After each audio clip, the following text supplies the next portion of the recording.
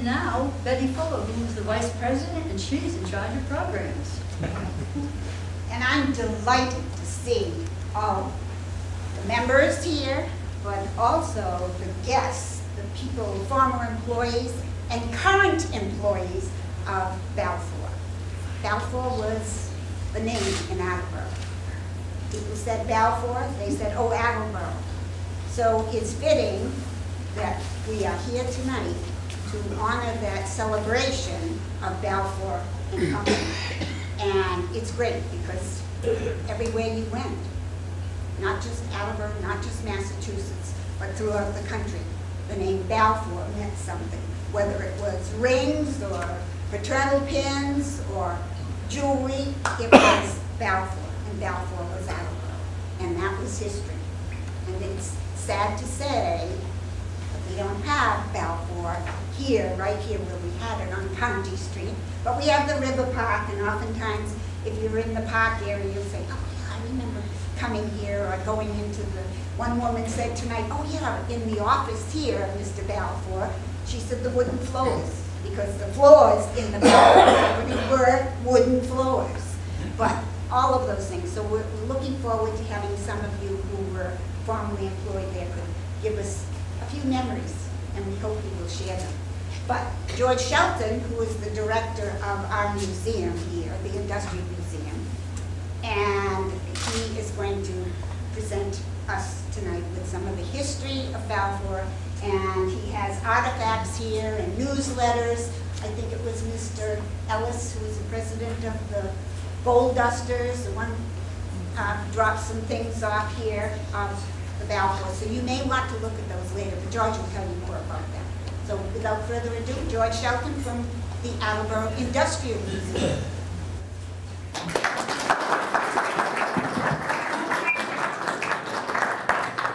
Well, good evening, everybody. I'm trying out the new PA system, so if it's too loud, do this. If it's not loud enough, do this. Nice. I never worked at Balfour. I never knew Mr. Balfour. But we do have a large collection of Balfour artifacts, documents, and so I had a lot that I could use to research the man. And he was a really large influence on the city of Attleboro, and the Balfour Company, of course. So we're going to kind of go back and forth. We're going to have a little trivia. I'm going to ask you some questions about him. How many people worked at Balfour? Oh wow, yeah, that's great. Okay. And how many people have someone in their family who worked at Balfour? Well, that's just about everybody who's here. I knew that was the case. I knew you were interested in Mr. Balfour. It isn't me. I can't get 3 people together to talk to him. But yeah, a lot of memories over the time that he was here, 80-something years, from 1913 to 1996. Attleboro had the Balfour Company here. That's a long time for a lot of good memories, maybe some bad memories, but certainly a major force in the city of Attleboro. Started out with 5 employees, including Mr. Balfour. At its height, it had something like 2,500 employees. So it was certainly a successful business and run in a way that I guess you don't really see too often anymore. So we're going to talk about Mr. Balfour himself first. Mr. L.G. Balfour was born on January 7th, 1886. And my question is, does anybody know where he was born? Yeah. No. I didn't either. In fact, I had been going around for years telling people the wrong place. And the reason I did that is because there was a 50-year anniversary book put out on Balfour's 50th anniversary, and it had a big page about Mr. Balfour, and in there it said he was a native of Louisville, Kentucky. So I thought, he was born in Louisville, Kentucky. We have a Balfour exhibit out there, for example. It has one of those things, you know, you push the button and it tells you about the exhibit. On that exhibit, it tells you he was from Kentucky. No, he wasn't. He was born in a town called Wausau, Ohio. I didn't know that.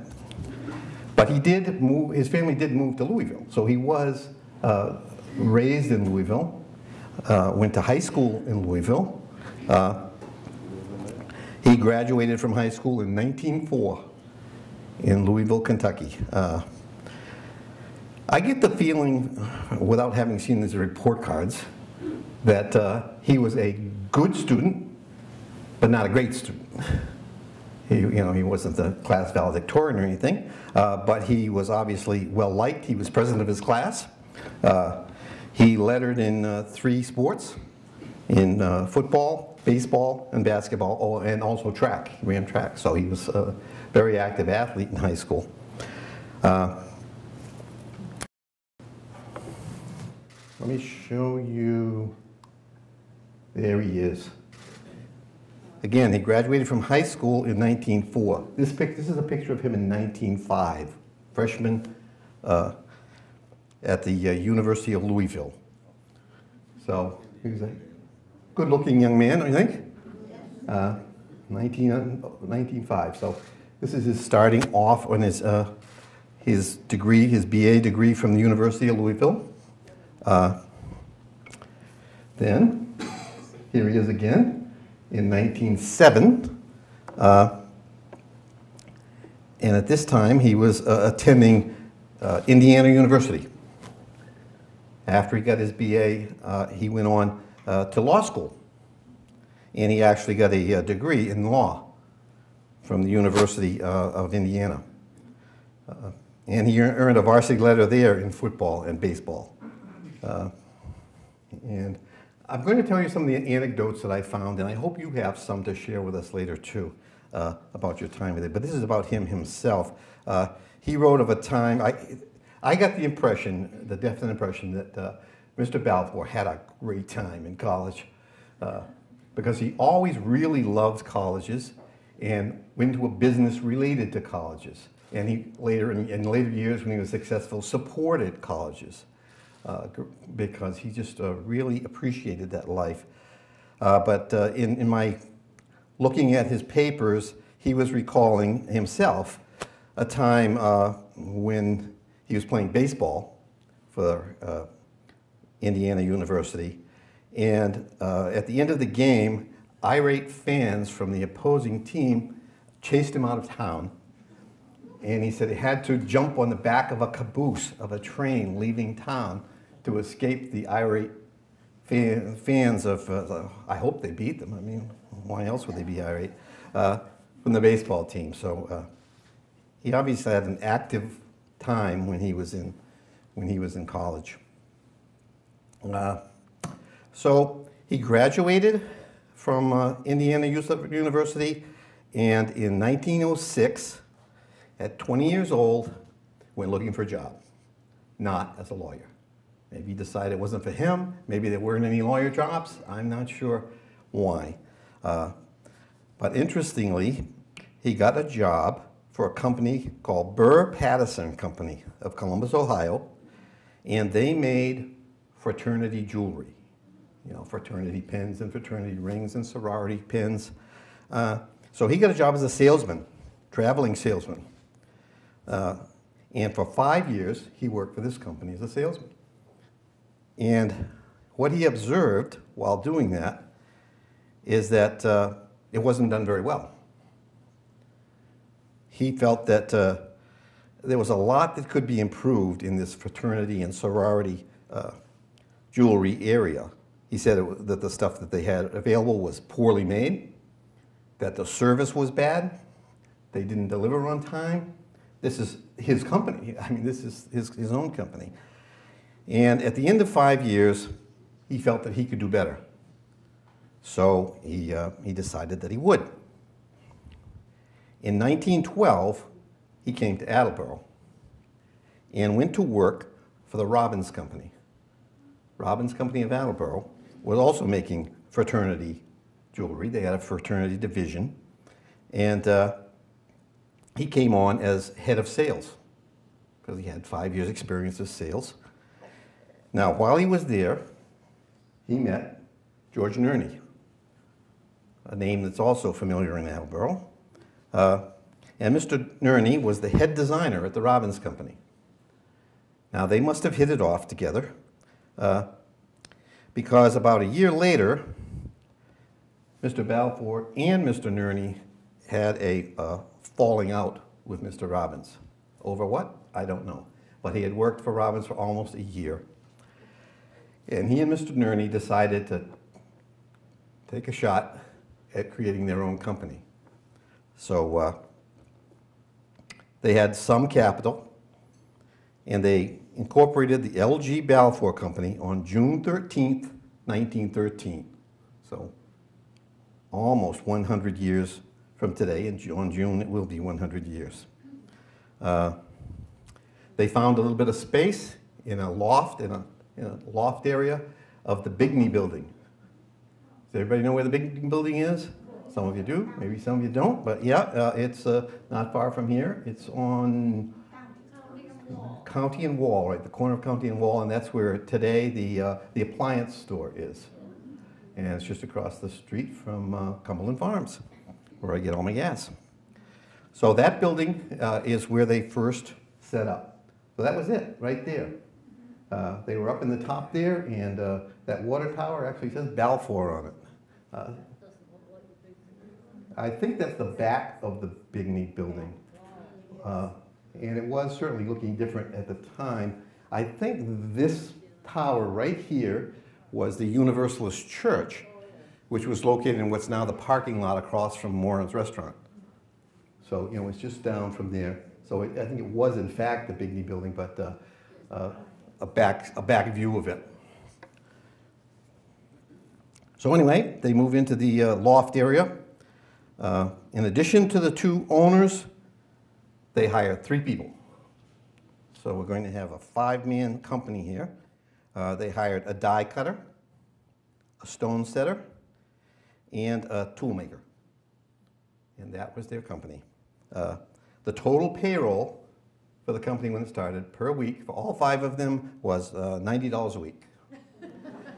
And Mr. Balfour, being the owner and founder, received $35. They had 0 orders. When they founded the company, they had 0 business, none. So Mr. Balfour had to get out there and start scratching around. But he did have this 6 years of sales experience in the fraternity area. And on October 1st, 1914, so from June to October, no business. The first order came in from the Gamma Delta fraternity. Phi Gamma Delta was their first order. But more contracts followed very quickly. For 3 years, Mr. Balfour was the only salesman. In 1916, the sales force grew to 6. So they had 6 salesmen, including Mr. Balfour. But they developed a reputation for a superior product and superior service. They made a beautiful product, and they delivered on time at the price they said they would deliver. And as anyone could know, that's the key to success, is happy customers. And so the company began to grow. Now, here's something I did not know. Mr. Balfour was married in 1913 to a woman called Ruth DeHaas. Now, Ruth died of pneumonia in 1919. I did not realize that he had been married twice, but that was news to me, but maybe not to you. But in 1921, he remarried to a woman named Mildred McCain, and Mildred was his wife until he died. The Balfours lived, well, who knows where the Balfours lived? Anybody? Where? They live in Norton. Anybody know where in Norton?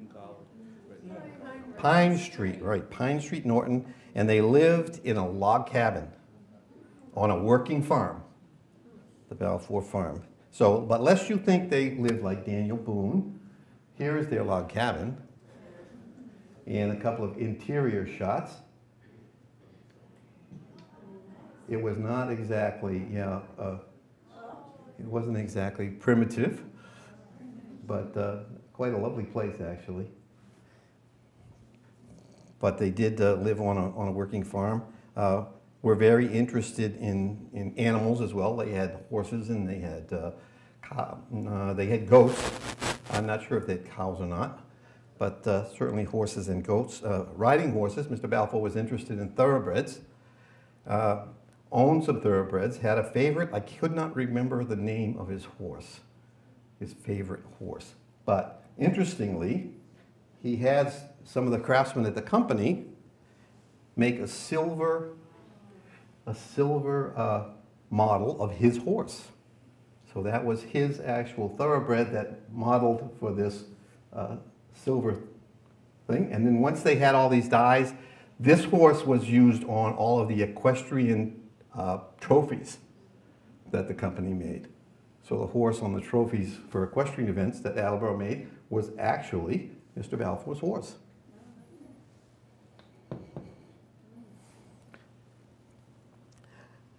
Now in 1922 was when Balfour began to manufacture high school rings.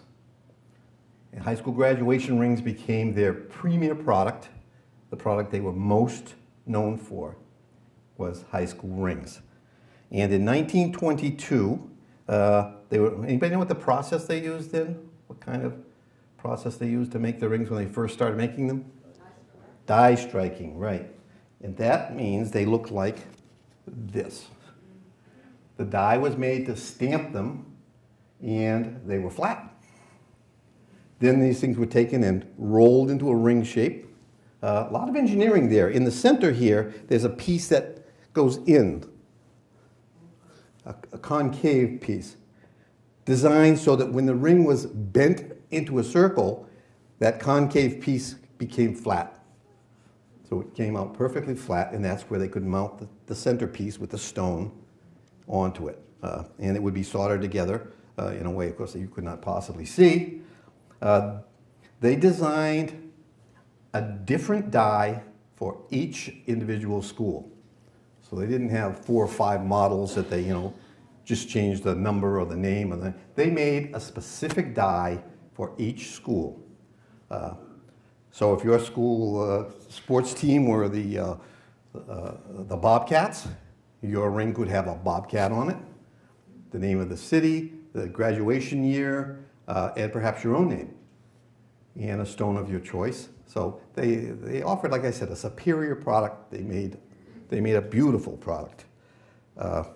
And die striking went on until sometime around the 50s or 60s, when they changed to a different process, which was what?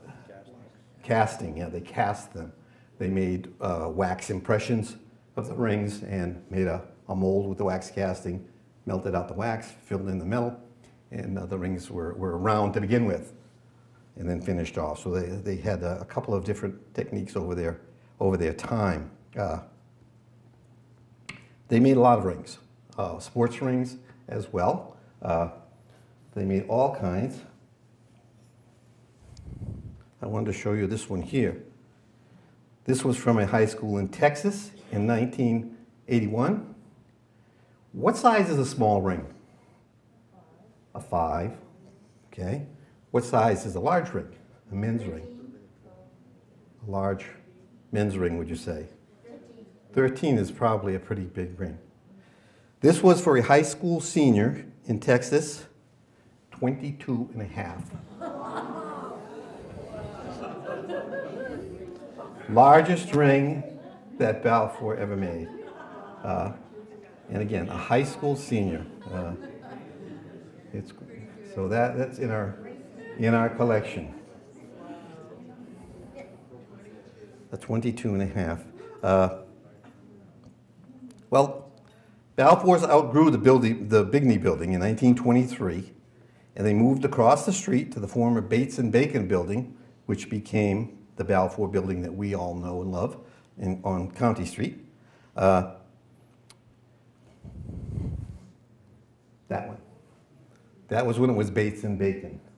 And it was, again, right on County. You can see 23. County Street is a dirt road when Bates and Bacon is there.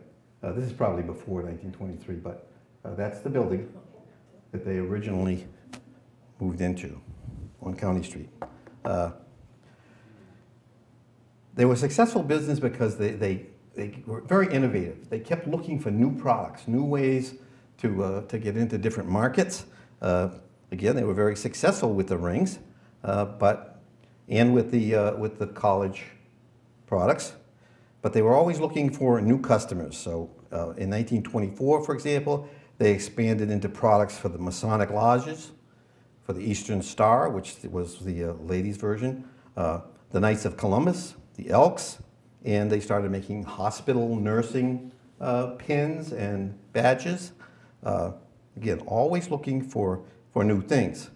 In 1925, they started producing corporate service products, 10-year service pins or 15 years without an accident, or that kind of corporate jewelry products. In 1928, they started a paper division where they made things like diplomas and all kinds of fancy paper products. By 1928, Mr. Balfour had bought out Mr. Nerney and was the sole owner of L.G. Balfour. In 1930, the Balfour Company purchased the Burr, Patterson, and All Company. Sound familiar? Do you remember what I just said when he first started? This is the company he started with. The company that he said made crappy stuff. So maybe it was satisfying to him to buy the company that he started out in, and hopefully, bring it up to par. So it was operated as a separate company, but both owned by Mr. Balfour. So I'm sure there was a lot of fraternization there. So much so that in 1961, the Balfour Company was sued for operating basically a monopoly. Between those two companies, they held 85% of the fraternity jewelry market in the United States. And other companies were upset because one of the things that they did was they would go to these fraternities, to their headquarters, and they would sign these long-term contracts, exclusive contracts, and for multiple years, so that the fraternities would agree to only purchase from Balfour's. And in return, they would give them part of the profits back, and guarantee, they made a beautiful product, and it was on time, and they gave them great service, but they were sued by some companies who wanted to get into that business and simply could not because of these contracts. This suit, this unfair trade practice suit, went on for 10 years. Actually a little more, from 1961 until 1972, when Balfour actually lost the suit. And at that time, they had to sell the Burr, Patterson, and All Company, which they did. So that cut into their business. I'm sure they got a decent price for it, but it wasn't the same thing. They were not controlling then this large part of the business. During World War II, like most of the companies, Balfour produced items for the war. Things like instrument dials, military nameplates, and of course all kinds of insignias, which is what they were asked to do. Now in the 1950s and the 1960s, someone asked me that already. When was their real height? When was the height of the company? And the research I did said that's when. Late 50s into the 60s, the baby boomers.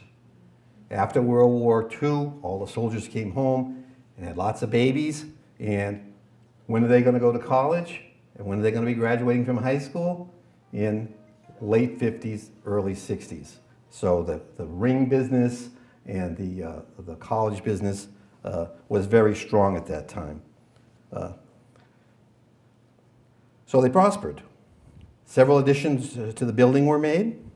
The newspaper did a retrospective on Balfour at one point, and they talked about the building and people's memories, and they said they had great memories of working in that building on County Street, but that the building stunk. That it was all divided up, it was not very well organized, that you know, it didn't flow like most companies should have, because they put addition on here and addition on there and addition on here, and they had an original old building. So they said, yeah, the building was not a great building, but the company was a great company. And just its location alone, you know, sitting on the side of the river, flooding was a pretty common event, just like it is still today. Every few years, you would have some kind of a flooding situation, and they would have to deal with that.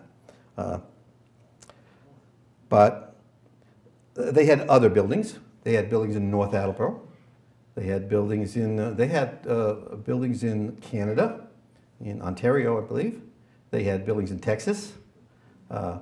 So they had expanded out, as I said. So at one point, according to the research I saw, they were employing 2,500 people, up from 5. And the die-struck rings were given up, and in the 60s era, the cast rings were brought in, and I guess that allowed certain kinds of designs to be done that couldn't be done well with die striking. So it allowed them to produce an even more attractive product. By 1960, Mr. Balfour was 74.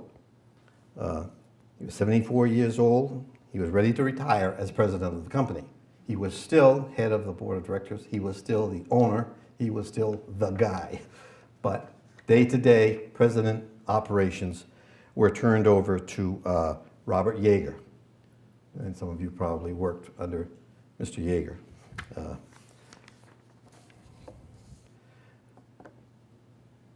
Mr. Balfour passed away on July 12th, 1973, at 87. He died at home. His wife, Mildred, lived for another 10 years.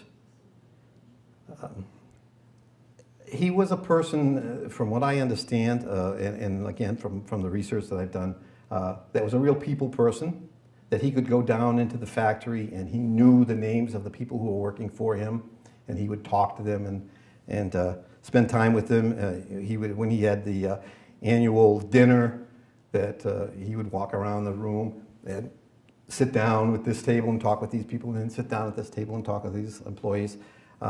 He certainly was civic-minded. He did a lot for the city of Attleboro. He brought all kinds of performances to the city. The one that the newspapers reported a great deal on was the Mormon Tabernacle Choir, which you probably know is probably 150 people that they brought here. So, you know, it was not a cheap kind of thing to do. The company had all kinds of sports programs. There was company bowling league, there was basketball, there was softball, there was golf. The company really seemed to care about their people. Mr. Balfour made a great effort during the Depression to keep the people that he had in his factory working, even if it meant less profit for the company. Now today a company cannot really do that if they're publicly owned, because they have to answer to shareholders, and the shareholders don't like it when the profits go down and they get less money. But Mr. Balfour was a sole owner.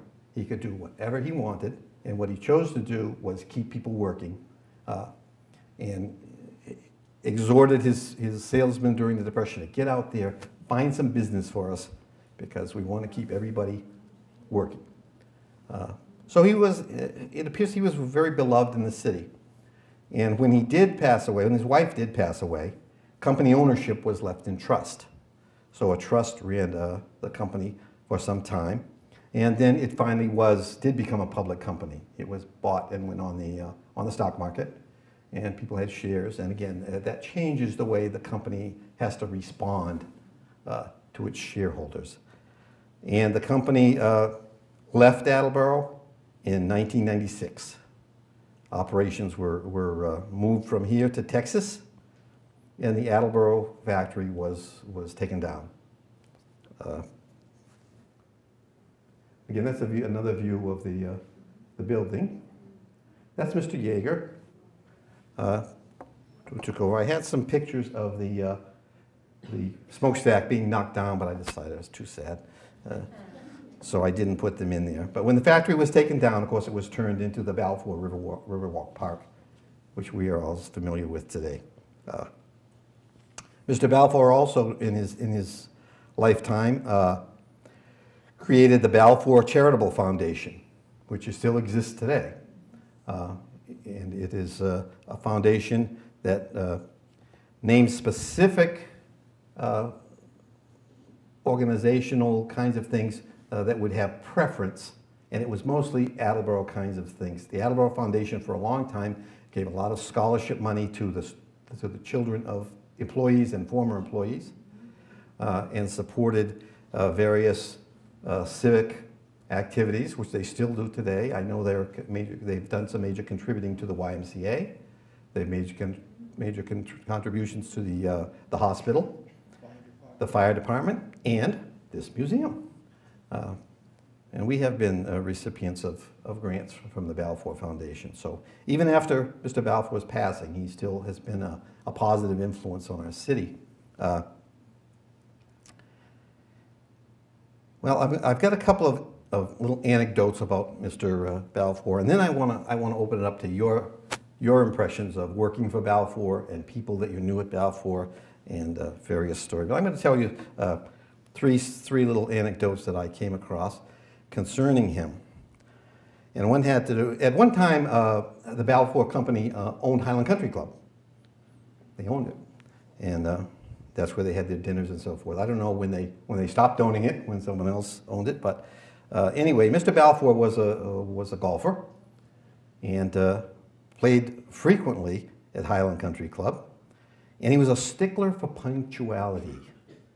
He wanted to be on time, and so the story goes that his foursome varied at one time or another between Mr. Yeager, Ray Wells, Tom Galvin, Bob Green, and Bucky Gay. These were people that eventually, in various combinations, made up his foursome.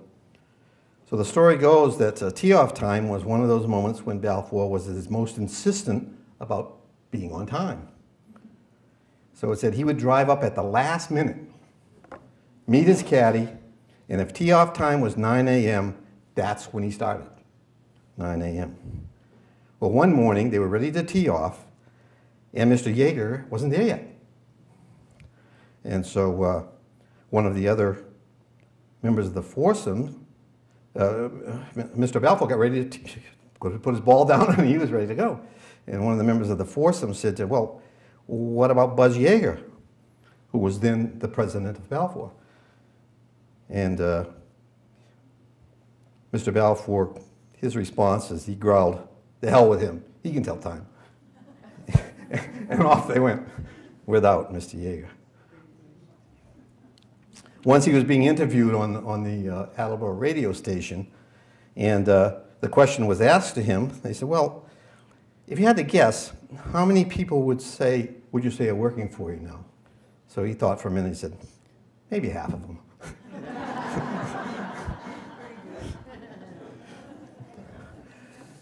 Now, I came across another story about the Balfour Company while Mr. Balfour was there.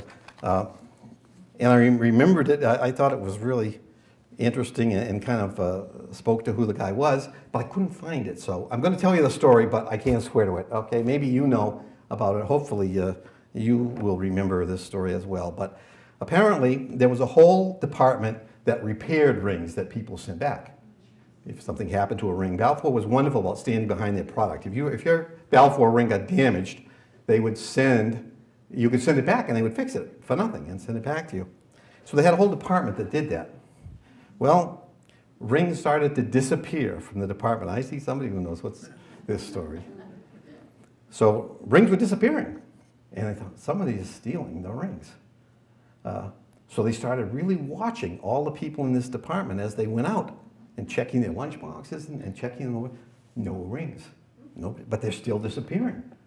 So it's really quite a mystery. What is going on with these rings?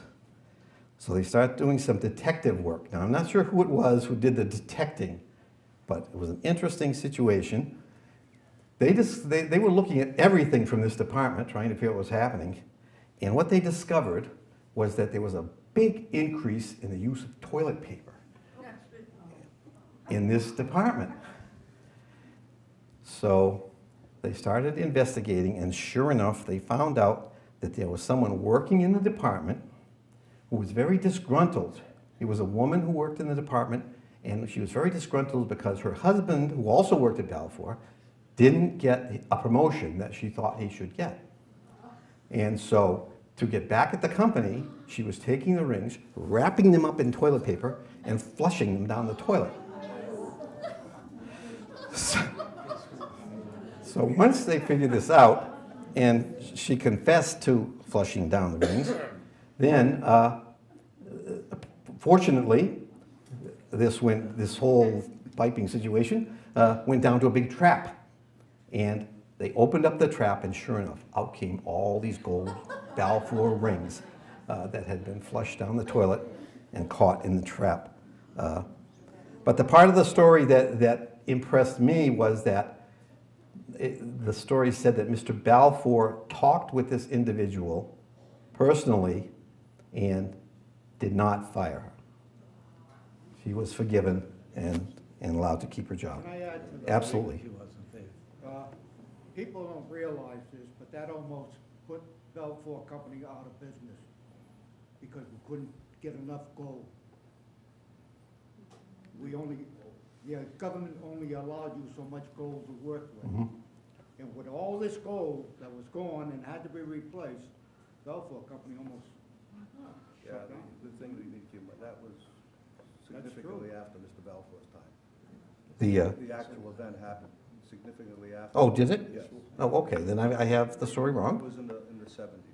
Wasn't the 70s there? with- Okay, so that would that have Mr. Yeager's time or after him? Mr. Was it Scott? Yeah. Yeah.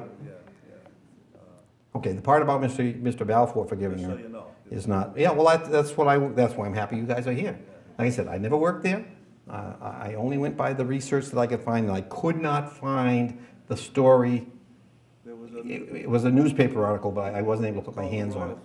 So I had to just, go by what I remembered. Yes, you did. Yes. When talking, could they either stand Oh, for okay. the voice of the judge, others can't hear? When people talk, All right, yeah. just like on Oprah, I'm going to put the microphone in your hand, because now it is time for that. It's time for your remembrances of Balfour. Some of you probably have some pleasant memories. Maybe you have some not so pleasant memories, but we would love to hear them as part of our tribute to the Balfour Company. So who wants to go first? No one, huh? All right. I gotta turn mine off before I give you yours. And hold it right up to your mouth because you have to be very close. Okay, thank you. Did you? Good evening. My name is Jim Keenan. I worked at Balfour Company from 1963 till 1987. The third day I was employed. My car was parked out in the back by the old KSC because we didn't have much parking for the employees. And it was driving rain, and this car pulled up, and the gentleman offered me a ride. And I said, no, I'm just going to walk. No, get in, I'll take you to the front door. Never met him before, met him several times afterwards. That was Mr. Balfour. That was my first meeting of him. And we would see him walk in the plant from time to time, and it'd be funny because when he would walk down the aisle, people would really work hard. As he went by, they slowed down a little. Maybe half of them were working. Anyone else? Oh, come on. I know you got stories. Yeah, hold it right up to your mouth and close because that's the other word. Yes. Nope, you can do it from right there. If you want to. You can come up front or you can do it from your seat or. I worked at Balfour's during the 70s, the middle 70s, and we were a bunch Oh, that's my old boss, Bob. And I worked in the ring department, and we were just a bunch of girls. Most of us were all young mothers, and we worked part-time.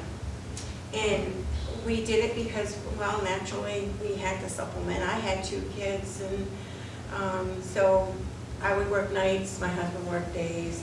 And, but it was only a part-time thing, which was wonderful because we didn't work like during the summers. And Balfour's always rehired almost all of us. And I want to thank you. You taught me how to size the rings, engrave all the initials. And that's my memories of it. It was fun. And like you said, if some boss comes by, he can Bob over there. We start talking. Right, yeah, we work a little bit harder, but it was a good time. And it was a time for us young mothers. That was our time to get together, and because it was mostly all young women who worked to supplement their income. So I can thank you for that. Okay, very good. Hi, my name's Dick Almeida, and I worked for Balfour for 35 years. Great years. And a lot of my friends that I still have are Balfour people. They were a good company, always had a job, always had a pay. That's my memories of Balfour.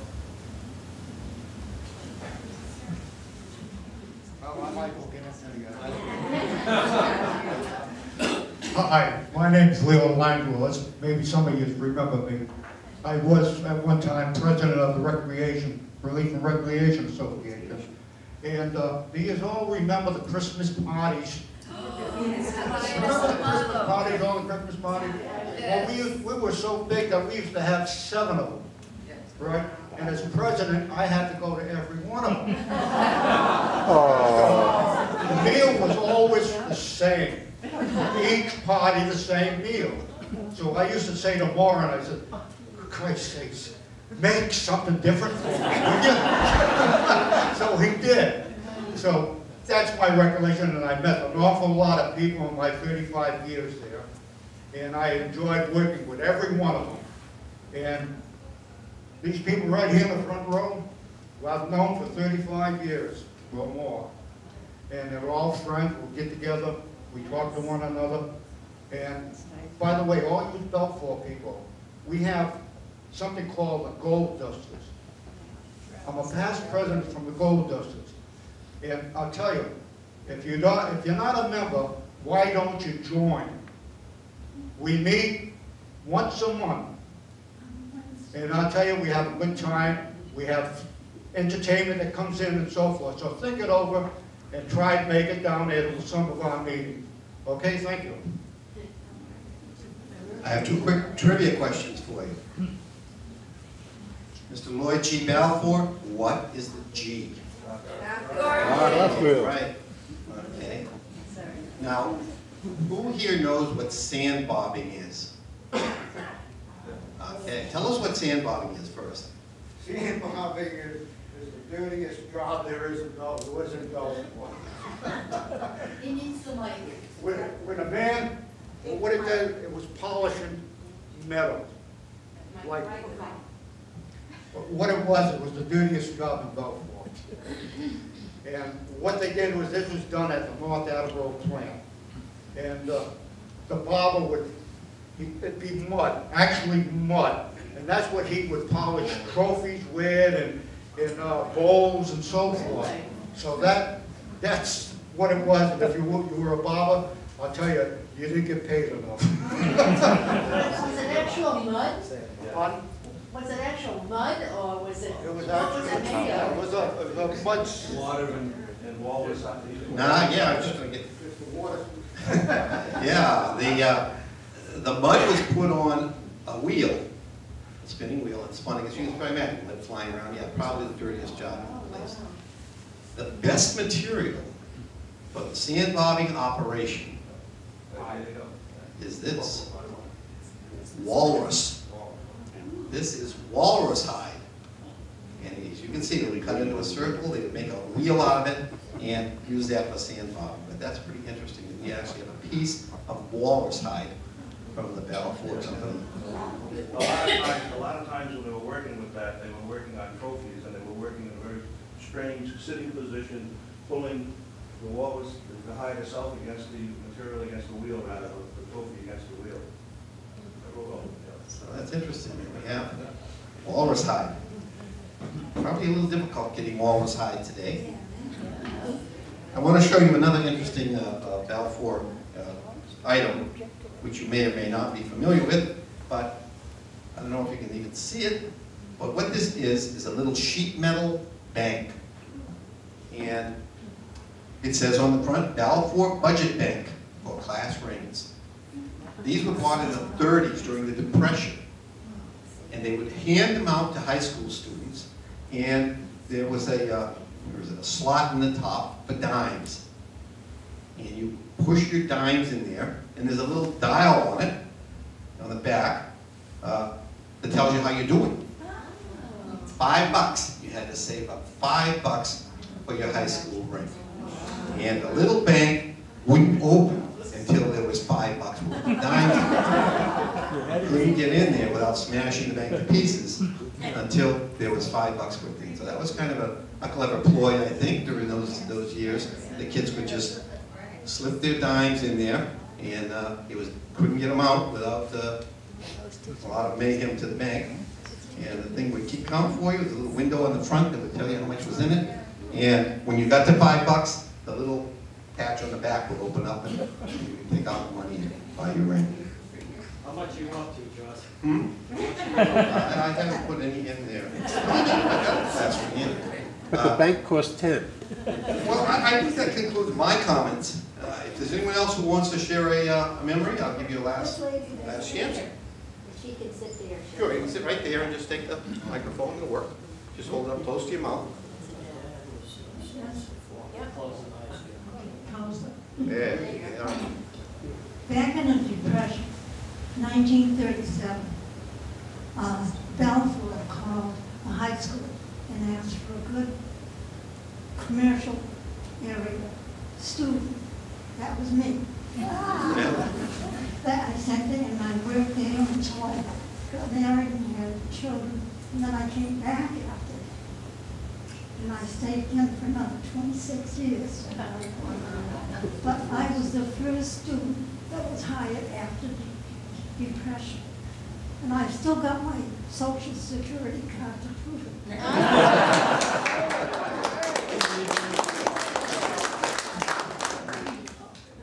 Anyone else on the last chance?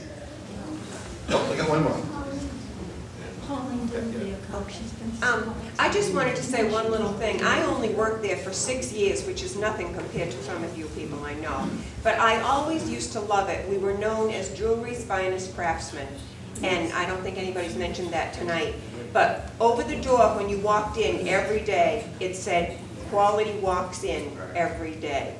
And another thing that was so great that made a big impression on me when I first went there was it seemed like everybody's whole family worked there. Nobody in my family worked there, and I was just baffled by how this went on. I worked next to a girl who's had 2 aunts and her mother and her grandmother all working there at the same time, and that's the way it went. It was always that way. And another thing that always impressed me too was I used to hear stories about those Christmas parties you were talking about, how Mr. Balfour would go around and wear a red vest and shake hands with everyone at Christmas time. And then after Mr. Balfour left, Bucky Gay used to do it. And I was there when Bucky Gay would come around and he'd wear a red vest and he would shake hands with everybody and wish them a Merry Christmas. Who else wanted this? Down the back. Okay. Judy. I actually never worked at Balfour or anything, but I just have a little thing about the rings.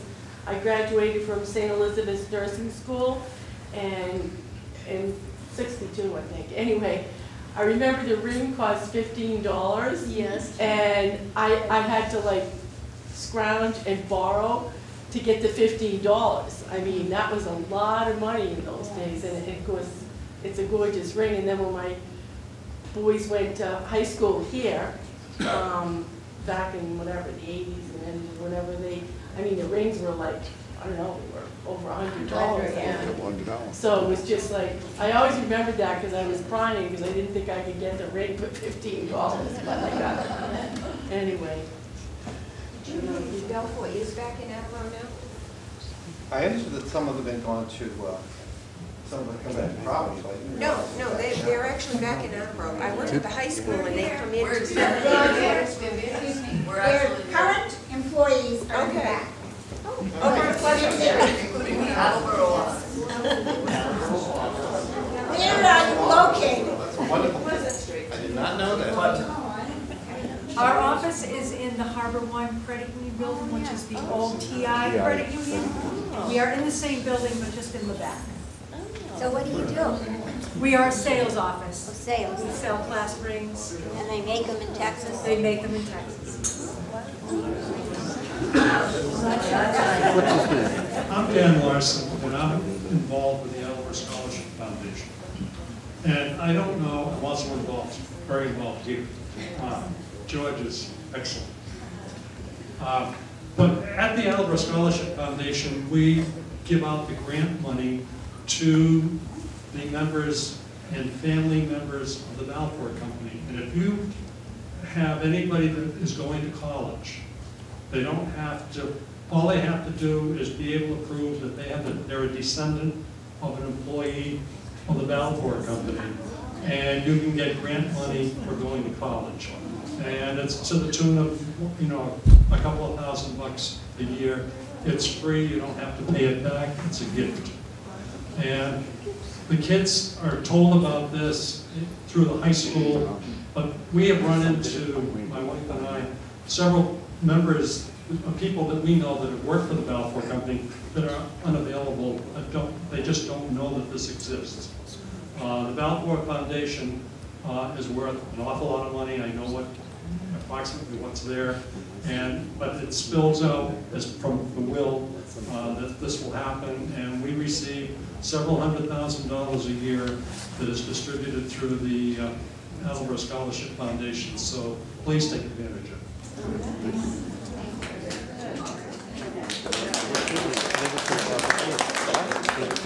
Well, I want to thank you all for attending. Take a walk down memory lane. Up front here on the table are multiple copies of the Balfour Craftsman magazine from, let's see, we've got some from 1966, 67, 74, 78, 85, 86, 87. So if you worked at any of those times, you might want to kind of look through. You might see some faces, you know, have some memories brought back. On that table over there are some Balfour artifacts. I'm going to take these ones I have on the table here and set them over there as well. And feel free to kind of go over and look at some of the products. Over here on this case are a few copies of the BalRec, the Recreation and Relief Association's paper. So if you were in any of the recreation programs or the relief activities, feel free to come over and look again. You may need to see some faces that you remember. And in the museum itself, on this side over here, down the far end, is our Balfour exhibit, where I took a bunch of these things out. But if you haven't been here and you haven't looked at those things, you can take a stroll down there. There are press pins, and there are special rings. There are copies of Joe Namath's Super Bowl ring. There's a copy of Reggie Jackson's ring, a copy of Martina Navratilova's ring, all made by Balfour, and lots of other stuff. So feel free to look around and have a Balfour time. Thank you very much.